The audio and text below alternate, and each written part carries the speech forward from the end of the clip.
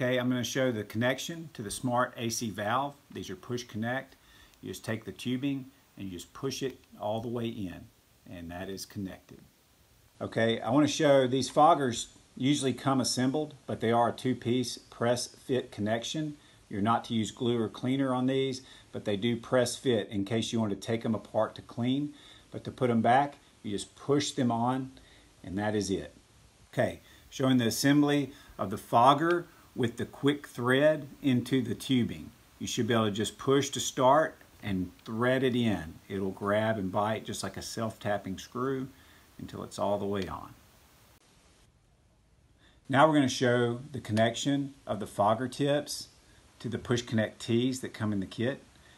You can just take a short piece of the tubing that you've cut from the main roll after we've hooked it to the fogger tip, and you just push it in to one of the sides of the push connect tee. Same thing on one of the other outlets, whichever way you want it to go, push connect, and that is it.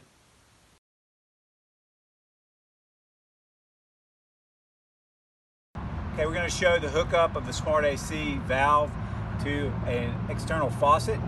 So all you do is just screw on all the way until the washer is snug to get a watertight seal.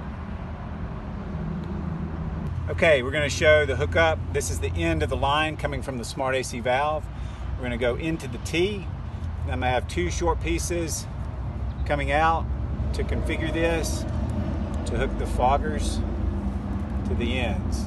Again, you just push and thread those in all the way. Same thing on this one. Push, thread in all the way until it's done. Okay, after hooking up the foggers, we're going to manually test this kit. So the water is turned on. We're going to move this lever a half turn until the water's now coming on and the foggers are fogging and operating manually. I'll turn it back off into the automatic position.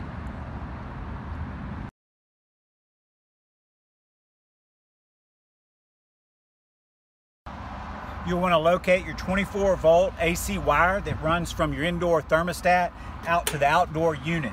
Typically here you can splice into this or open the panel and splice into the relay. After you've ensured turning all power off to the unit and you've located the 24-volt AC wire from the thermostat to the outdoor unit, you can cut and splice into that using the two wires off the solenoid, which are non-determinate to which 24-volt AC wire you use on the thermostat. You'll hook one to one wire and then hook the other to the other.